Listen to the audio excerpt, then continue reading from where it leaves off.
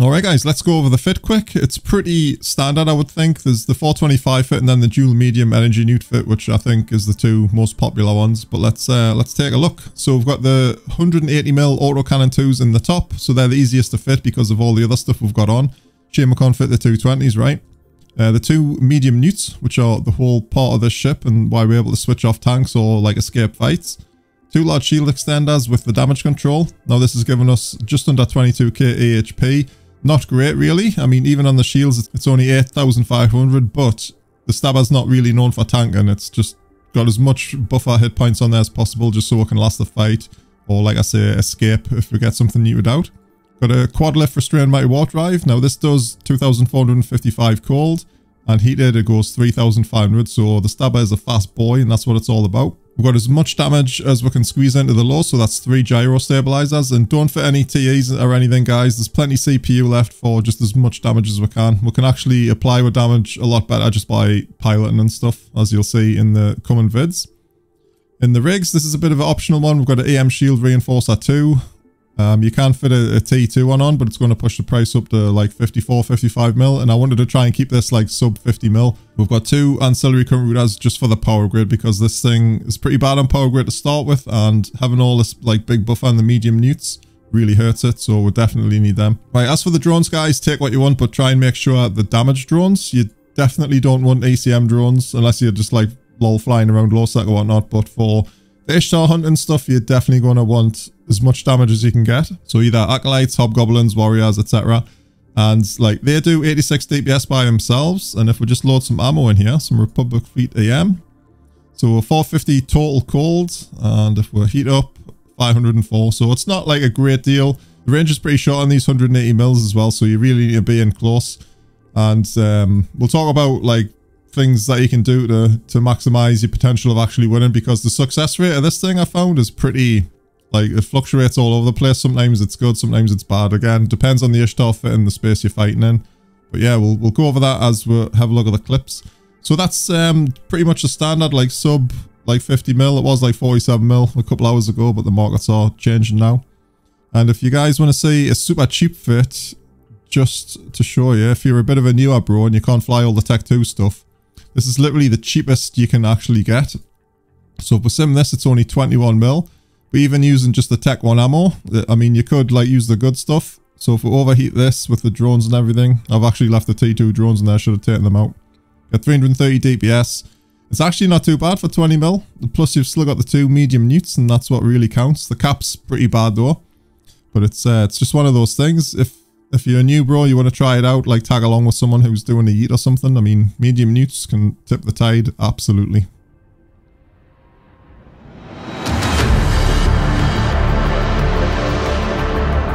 Okay guys, in the first clip I'm going to show you the worst possible scenario you can get while you're hunting ISHTARs in the stabber. So for a start, we're scanning this guy down and he's running a sight. So when we warp in, he's actually 40 kilometers off us.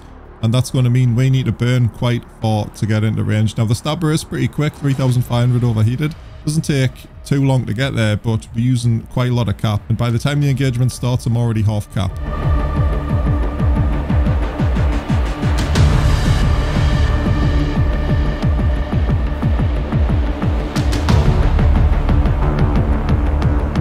So keep an eye on the ISHTAR's tank there. You can see it doesn't take too long for the medium neutralizers to do the job and switch his tank completely off. Unfortunately, by this point, I'm scrammed by the Jaguar anyway and way far out of range for my guns to do any decent damage. So it's pretty much GG.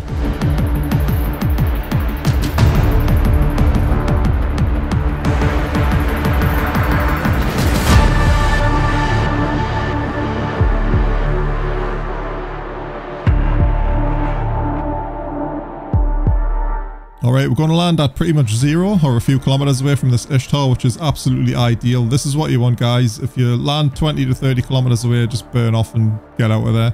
So here we've got the newts on. We're going to stagger them lovely here. We've got the damage on. We haven't had to use a Microwarpdrive, so we've got a decent amount of cap apart from the initial warp in.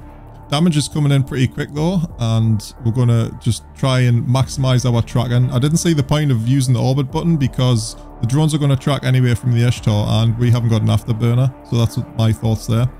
Also, I just want to shout out this ISHTAR pilot, Craven. We did actually kill him, and we had some back and forth in local and stuff. He was actually watching YouTube when this happened, and he just heard the beep, as you do, you know, when you start taking loads of damage. And as you can see, my stabber is like absolutely wrecked, and the guy was actually cool enough to take the ship off us, repair it up, and give us it back. So he got some ISK to replace his ISHTAR loss, and I went away looking for more ISHTARs to kill. Thanks a lot, mate, if you're watching. Really nice of you.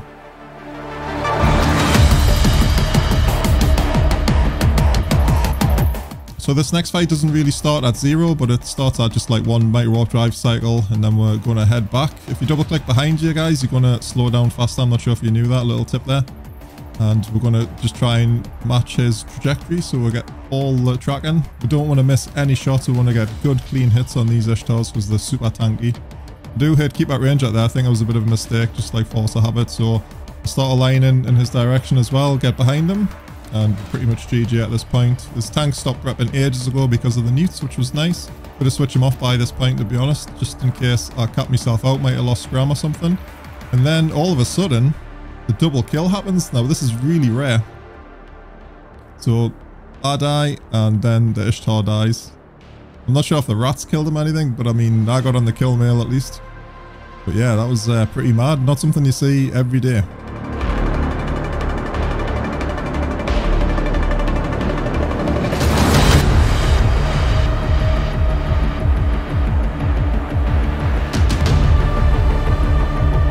Alright guys, the next two fights are going to be low sec. The first one is against Torv and his Caracal here. So it's just obviously the classic buffer tank Caracal with the rapid lights.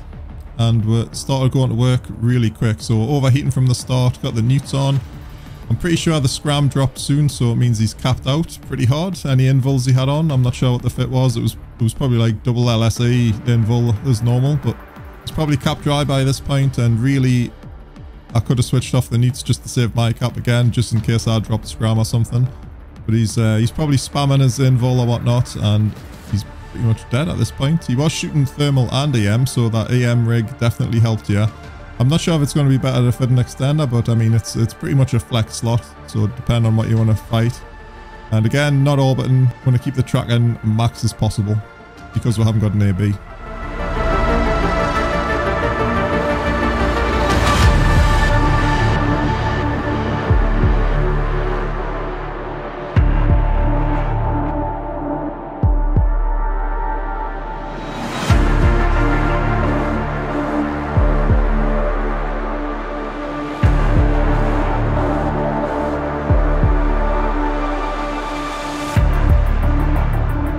One thing to mention as well about when you're flying just like a standard Tech 1 cruiser, a lot of things are going to want to engage you in nullsec, and that's probably one of the strengths because you can sort of bait people in. There was a Hecate jumping backwards and forwards on this gate, and I knew he wanted to fight, although I did start the fight completely wrong here. What I did, sort of burned back towards the gate and let him come right into us. What I should have done was just 180'd when he decloaked, and then let him coast into sort of range, just so I could take less damage. Because it didn't look like we actually capped this guy out. He was actually hitting me pretty hard all the way through. And really that mistake could have cost us the ship if I was like fitted slightly differently with a tiny bit less tank or whatnot. So yeah, there, I hit the approach by accident. I should have 180'd. He would have gotten pretty close, and he's obviously like dual web or whatnot. But yeah, we definitely don't cap this guy out. You can see he holds like Scram and web all the way, and he's really doing lots of damage. But ultimately we get the kill, and I'm pretty happy with that.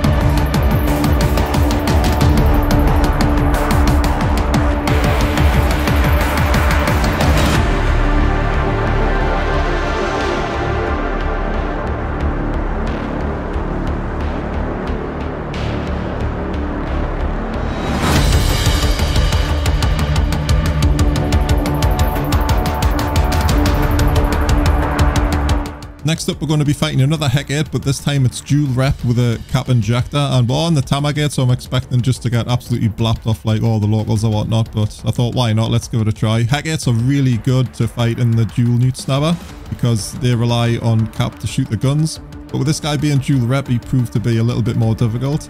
I do think, like right now, I'm flying pretty good. I'm at a good range. The guy can't really hit us.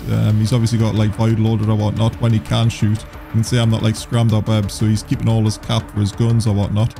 Yeah, this was a good little fight, and he was like super bling as well. He had like the best A-type reps and everything on that. So yeah, good fight, mate. Well done.